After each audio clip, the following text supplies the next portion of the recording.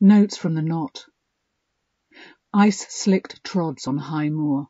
Oyster catchers double-stitched between raddled herdwicks. So many rabbits with that new virus that makes them bleed from the eyes. A peewit calls and flurs. Skylarks lift and float, yet one swoops to my elbow, still bruised from a blood pool, before it pushes skyward.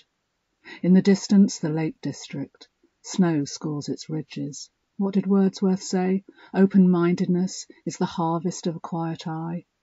The lapwings are vocal despite the wind. The wind-hover darts off the gable. I pull up thistle stalks, listen to the muzak and the soft-throated recording on the IRS phone line.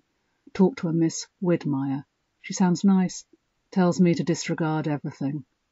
Fog. Starlings zoom. Thyroid results back, no real change. Body still attacking the mother gland, poor thing. The vetch is ruddy. Nothing looks good in this light. They are dropping heatherbrash on the moor again. My mother owns a foldable drone.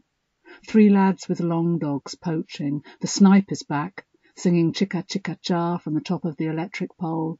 Prolactin levels dropping. All hail to do-it-yourself HRT. Lad arrived in hybrid and jeggings, concerned for an abandoned lamb. Umbilical cord withered to blood-cast cotton. Told him not to worry. The leucitic curlew from County Clare has returned. Returning feels important right now. A female peewit cuckoo hinnies, and then it rains. The seed plumes of bog cotton turn pellucid in the sun, uplifting to sit amongst them, but damp. In the First World War they were used to dress wounds. The toilet macerator breaks. I hairdryer the carpet, water down the gin for my own good.